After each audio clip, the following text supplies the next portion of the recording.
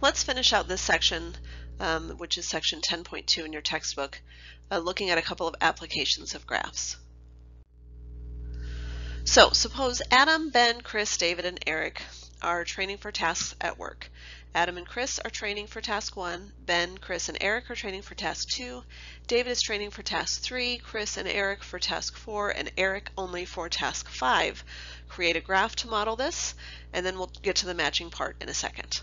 So if I want to create a graph to model this, I'm going to use Adam, Ben, Chris, David, and Eric. Adam, Ben, Chris, David, Eric. Those are my people. Now obviously this is going to be a bipartite graph because Adam is not going to learn Ben or Chris or David or Eric. Adam is going to learn a task. So now I have to put my tasks out. So my task 1, 2, 3, 4, 5.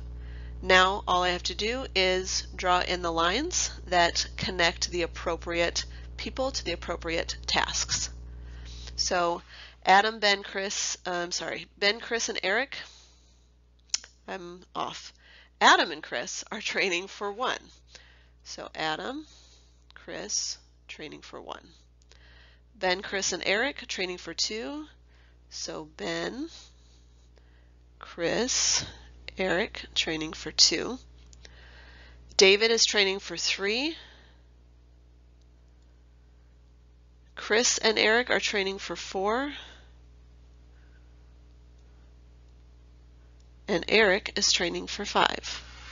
So if I were just modeling this with a graph, I am done. Now it says determine if a matching is possible.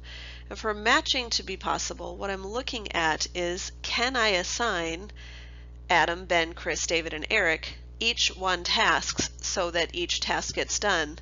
And obviously I have a well-trained person for each of those.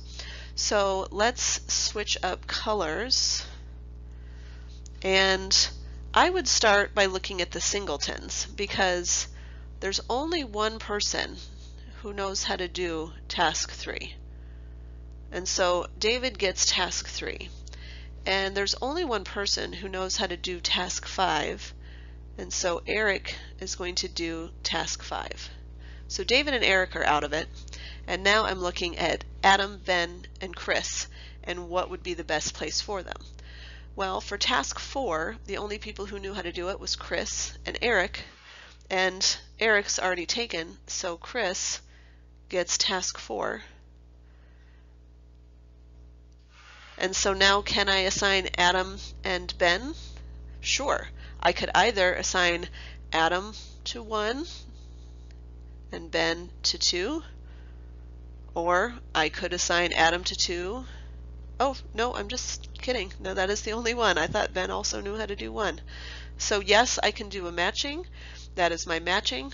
So Adam would do task 1, Ben would do task 2, Chris task 4, David task 3, and Eric task 5. So this will resonate with all of my computer people out there. Suppose we have 8 devices, computers, printers, etc., that must be connected through a local area network. And I just want to look at some of the ways that this might be done. So one way that it might be done would be with my 8 out here, and then like we had talked about before, kind of like our wheel, but instead of a wheel, we're not going to connect any directly to one another. We're just going to connect everything to the middle.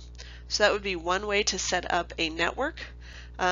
Obviously this is a great way, but if this guy goes down, now we've got real problems, right? We can also set up a ring, and a ring is really just a cycle. And a cycle is just fine, but the problem with this is, let's say this guy is a processor. Well, then for this guy down here, it would take a lot longer to get down here as opposed to the star model where each is directly connected. The hybrid model, obviously we all know the connotation of hybrid, but the hybrid model is going to be basically the ring and the star. So this one is better because we've got, you know, if something happens to the guy in the middle, we still have other ones that might take longer, but basically it just provides a little bit more strength. So sort of continuing along that train of thought, now I have 9 processors. I want to carry out some sort of algorithm, describe the different ways I can arrange the processors and the advantages or disadvantages of each. So obviously I could do a linear array, 4, 5, 6, 7, 8, 9, and a linear array obviously is just everything in a straight line. Now, does this work? Of course, but it sucks for these people at the end because if it starts down here, it's going to take a really long time to get down here. A mesh network, we'll actually come back to mesh. Let's look next at the complete. So a complete would be just like you think it would. We would have 9 points,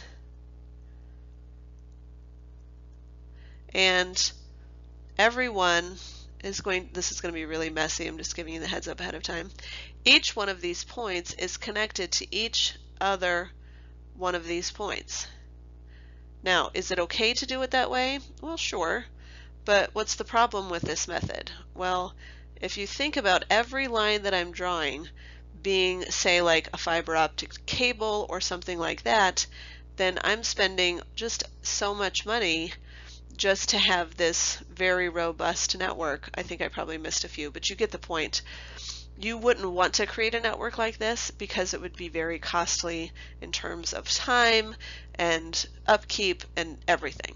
So a mesh network is actually a really good way to go, which cuts down on the fact that it's not linear, but we still have a lot of extra connections, so we can sort of partition out the work into different processors to get the work done more quickly. So mesh network is a better way to go.